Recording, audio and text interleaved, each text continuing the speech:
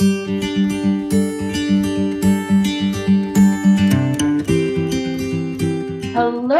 and welcome to church this morning. Hello, welcome. It's so good. So glad you're here. We are glad you're here. We are in our sermon series called Major Impact by Minor Prophets. And of course, they are not just unimportant prophets. They're insignificant? No, never. No. They're concise, straight to the point. Usually meant for one specific time or one specific person or one specific nation, like today's. Mm-hmm. We could consider this a sequel. A sequel to Jonah. Jonah week 1, we did Jonah. Yeah. Right? In the big fish going where? Nineveh. This is the sequel. But we didn't talk about Jonah last week. I get it. It's like Jumanji. Yes, it's just like Jumanji. You know, the first movie came out back long in the 90s. Ago. Yeah. Long time ago. And you fast forward years. And they came out with another one. All new characters. Slightly different setting because instead of taking place in our world and the creatures come to our world, it was taking place in the land of Jumanji. And they found Alan Parrish's home while he was hiding in the hot jungle. Yeah. So it was really, really neat. But you know, and not only is it a sequel to Jonah, but it's almost an oxymoron, I guess, because Nahum, it means comforter. Okay. Right? And the book starts with anything but comfort. Really? I love those juxtaposition things, you know? It's like comfort, but it's not. It's filled with divine wrath and doom and gloom and judgment and all of these things that we don't think about. And as a first-time reader in the view of the New Testament, where love, God is love, and Jesus is love, and Jesus loves me. This I know. Mercy, yes, grace. Like, no, God's jealous and vengeful. Starts off like that. Then this is a book of comfort, right? It's like, and to some of us, it could be very kind of unsettling. Yes. Doom and gloom. Well, you kind of have to also think about, there's this long time frame, right? There is. You had Jonah, where Jonah went and he preached, and the people of Nineveh listened, heeded the message, the 6-word message. Yeah. And repented, and God forgave. He had mercy. Yep. And you think, oh, it's a wonderful happily ever after. Yeah. Hallmark. And then time goes by. And we're not talking just a little time here. It was at least minimum 125 years. At least. Could have been 200. Yeah. And if we think about our past, what was going on 125 years ago? Well, it was 1898. Electricity was just starting. Most people heated or lit their houses with candles and gas lamps. Yeah. Indoor plumbing was, just the fancy of the fanciest. Houses had that. Telephones. You must have had telephones. We all have telephones. Everybody has a telephone now. I have a telephone. And I have another telephone. I have a telephone. No. What was it, in the 20s? 35% of the households had a telephone. No. So 125 years ago, before the turn of the century, it would be significantly less. The world wars hadn't been fought. Right. First and Second World War hadn't been fought yet. Silent movies were just starting, like in the 1890s. And I remember reading one time that the first movie was shot in Hollywood in 1905. I can't remember where I read that, so please don't quote me. Get this. 125 years ago, the Eiffel Tower was the tallest structure on Earth. Wow. Yeah. It's crazy. Now, yeah. Football. Monday Night Football.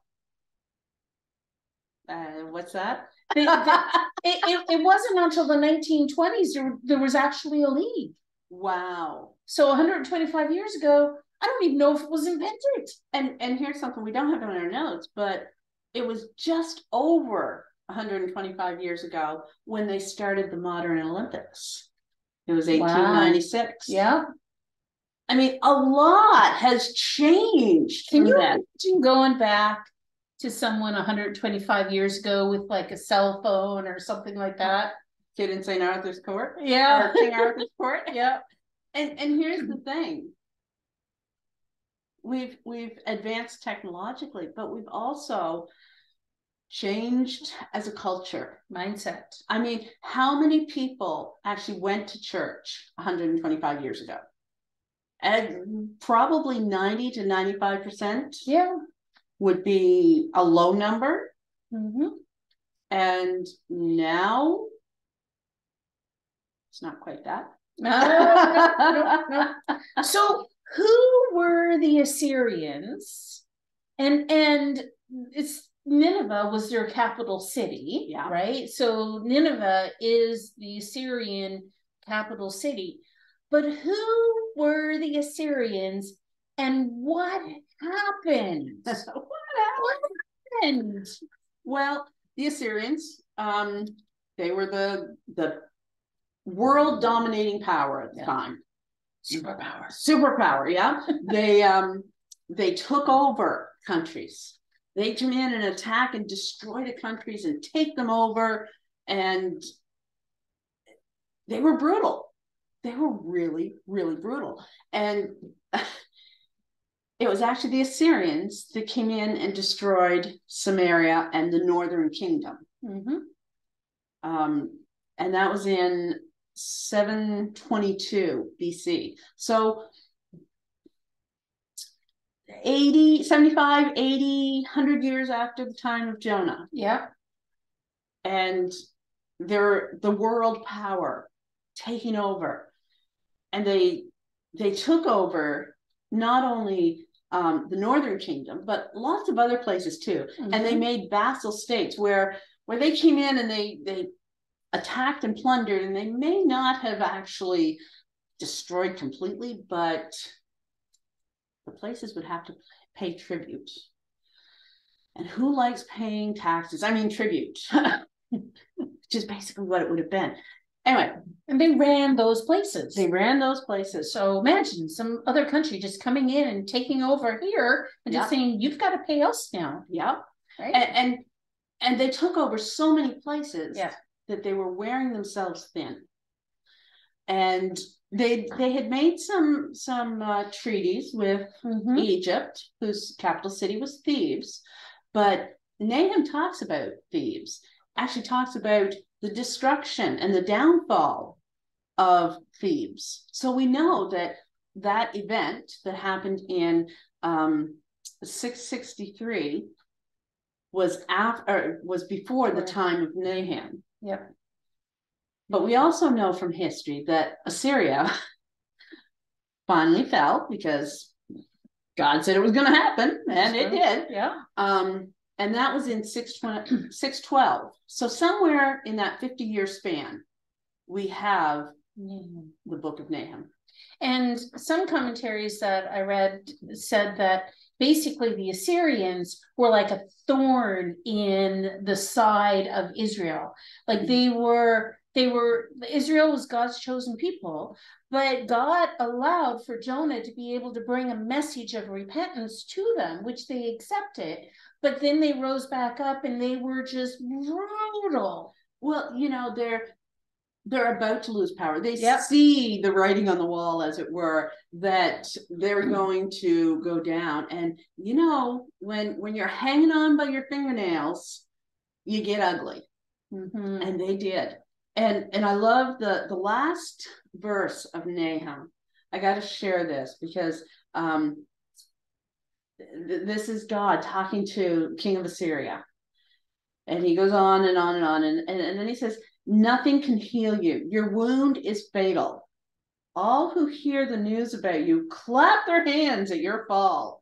For who has not felt your endless cruelty? Mm-hmm. Assyria was extremely cruel. And when that city and that country and that world dominating power fell, there was a big party. There was a big party. Oh, I'm sure it would probably rival the end of World War II. Absolutely. Yeah. People pouring out into the streets. And the kiss. That's the most famous one I know of that one. The picture was in my head too. Yeah. So the very first point, even though this book starts out with like jealousy and vengefulness and everything like this, we can understand from the book of Nahum that God is an avenging God. God is an avenging God. The book starts out, like I said, with a punch in the gut, right?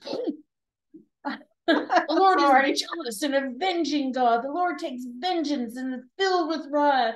The Lord takes vengeance on his foe and vents his wrath against his enemies.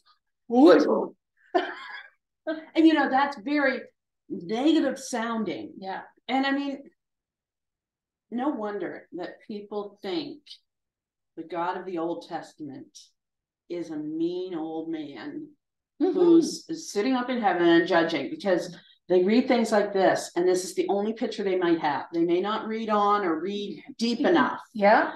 But as we were reading this and saying that God is an avenging God, it came to me. I love the Marvel movies. Yeah. I really do. Can't wait for the new Black Panther to come out on the Disney Plus. They're the Avengers. They're the good guys. They are standing up for what is right. Exactly. God is an avenging God. And even though it sounds negative, he's jealous, he takes vengeance, he's filled with wrath, he is justified in this. and it's not about jealous of us. It's jealous for us, because we are his creation and we are being hurt by, well, I don't say we, but they, the Israelites are being, and other people too. It wasn't just them. Other people as well are being hurt by the Assyrian, the cruelty. And he's like, no, I cannot let this go on forever. Just like the Avengers hear about a foe, and they're like, the foe comes in and does some really bad stuff, but eventually they get up and they start and they like, oh, we gotta protect. Yeah. Because you know what? And it's about protecting. You know what? The Avengers are on the good side. They are. God's on the good side. And that brings us to our second point. Yes, it does. See, not only is God an avenging God, but God is a good God. I love how verse 1 and 3 starts. It says, God is slow to anger. Kind of like the stock that we're making today.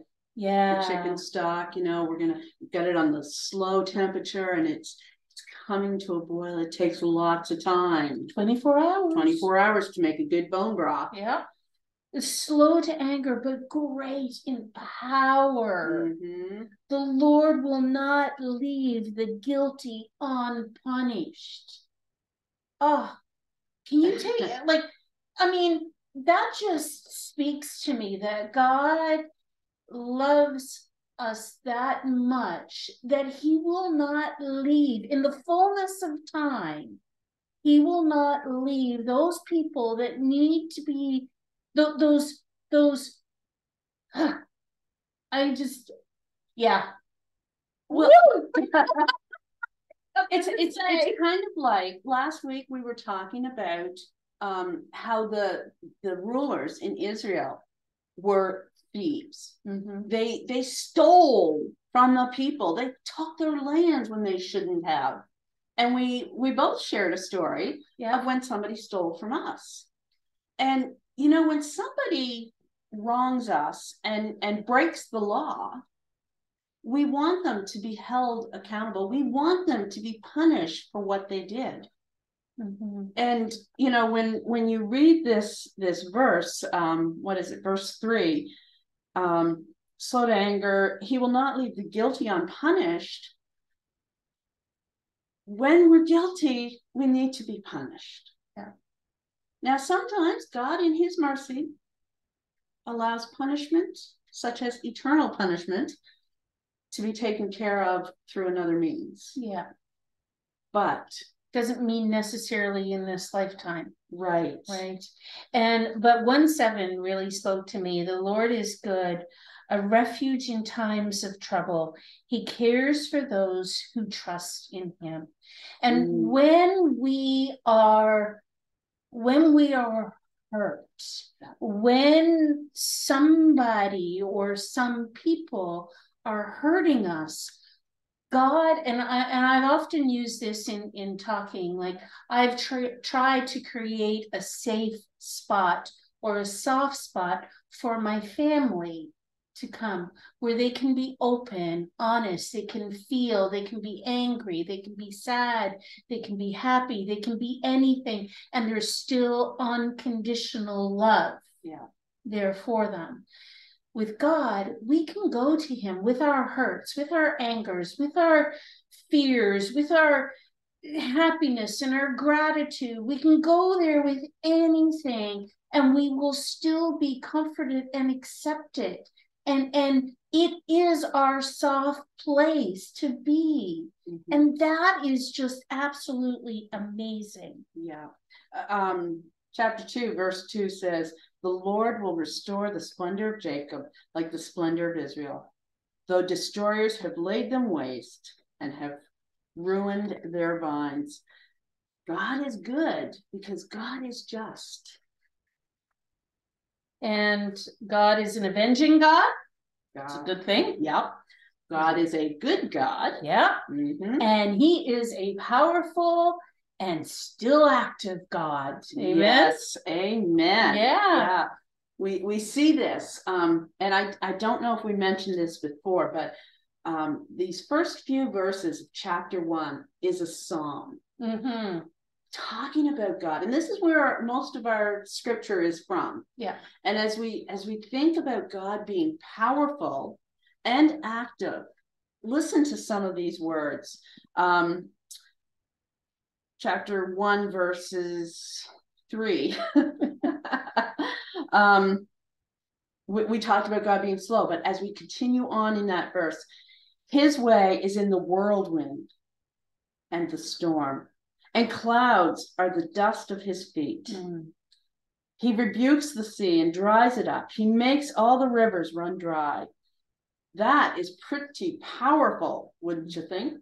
Just a little. Just a little. Yeah. That he's put the universe in creation, and because of the laws of nature that he has put in place, he has control of all of that. Yes. And it's just, it's a beautiful thought. It is. And then as we continue on in verse 5, the mountains quake before him and the hills melt away. The earth trembles at his presence, the world and all who live in it. As I read that, I thought, you know, in our heads, we know scientifically that earthquakes are the plates of the earth moving and bouncing up against each other and whatnot. But you know what? God is powerful. And in his presence, the mountains quake. Mm-hmm. The hills melt away. What is more timeless than mountains? I mean, on Earth, on Earth, we think of the mountains. We think of the Rockies, and oh, they've always been there. Beautiful. But the mountains quake, and the hills melt away before him. That is how powerful he is. So we have an avenging God. Yes. Good thing. We have a good God. We do. We have a powerful and active God. But Jonah doesn't stop there. Jonah. Nahum, the sequel, right? I just got to give a shout out to Jonah because, you know, hey, Jonah. Yeah. Once you got past your problems, but anyway. Nahum doesn't finish it there. He leaves us a hint. Leaves us a hint that God is a God of good news. We will always have injustice in our world. Mm-hmm. There will always be people who will try, like in Micah last week, who will always try to cheat or to scam or to do bad. There will always be poor among us. Mm-hmm. But God is a good God. And Christ's defeat, because of the cross, Christ defeated the most tyrannical oppressor of all, death and sin. And we see that point in Nahum, pointing to Romans, which Paul wrote. Yeah. So Romans 8, 1-2. You have that open? I do. There you go. Therefore, there is now no condemnation for those who are in Christ Jesus, because through Christ Jesus, the law of the Spirit who gives life has set you free from the law of sin and death. Mm-hmm. Oh, wonderful words. And then Romans 10, 14-15. You got that open? I do. Okay. How then can they call on the one they have not believed in? And how can they believe in the one whom they have not heard? And how can they hear without someone preaching to them? And how can anyone preach unless they are sent? As it is written, how beautiful are the feet of those who bring good news. Doesn't that sound a little familiar to you? When we preach on a book, especially a smaller book like Nahum, we generally read the whole thing. And as I was reading this week, I thought, wow, that sounds familiar. Chapter 1, verse 15. Look, there on the mountains. Look, see the feet. They just had a pedicure. No, they didn't. Well, they may have. They may have, probably not. Look, there on the mountains, the feet of one who brings good news, who proclaims peace. And who is that? Who is he pointing towards? Jesus. He's pointing towards Christ. In the Old Testament, always, I love how these last three prophets have all pointed their direction to Christ. As Christians, it's our duty to stand up for biblical principles and to proclaim Christ, and to represent him in a way that people see who he is. Yeah. But also that it's only through repentance and the life-saving, oh, goodness gracious, I'm tongue-tied. The life-changing message of the gospel will people and nations be saved. Right. That's amazing. That's where our hope lies. That is where our hope lies. Yeah. Why don't you pray for us and we'll close her up. Sure thing. Well, gracious and loving Almighty God, we thank you We thank you for Jonah going to Nineveh and preaching eventually and seeing repentance. But as society in that town turned around and the words needed to be said again, we thank you for Nahum and his psalm about you, about how wonderful you are, how avenging and good and powerful and active. Thank you for that message, that reminder of how you are a good God and a just God and a merciful God and a protecting God and a comforting God. Thank you for that. And as we look at the good news and as we share the good news,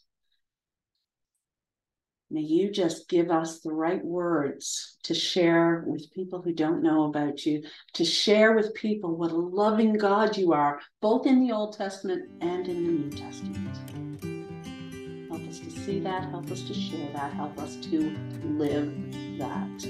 We ask in Jesus' name. Amen. Amen. Bye, everyone. Go with God.